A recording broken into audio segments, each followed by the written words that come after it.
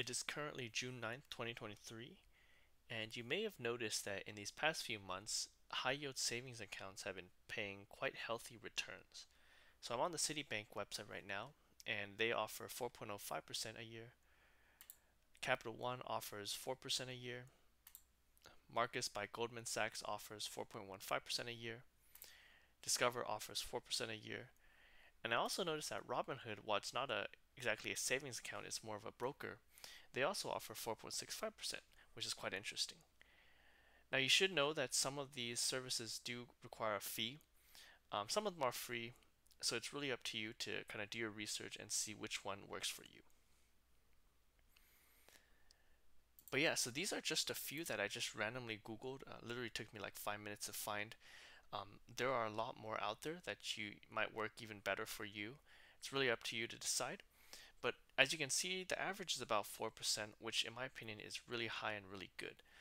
So if you're interested, might be a good idea to kind of jump into one of these savings accounts and just earn some free passive income.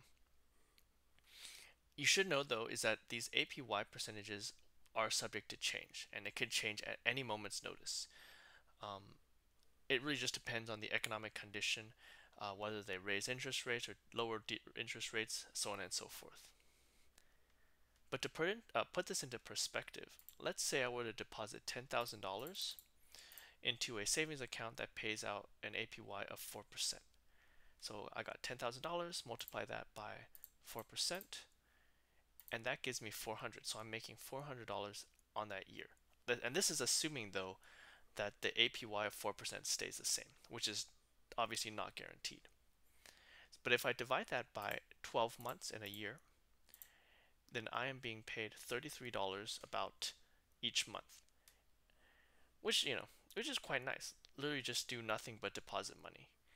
And savings accounts are usually quite safe too because they're FDIC insured, and then you also do have access to those funds. I think they give you usually like several opportunities to withdraw should you need to withdraw that money out.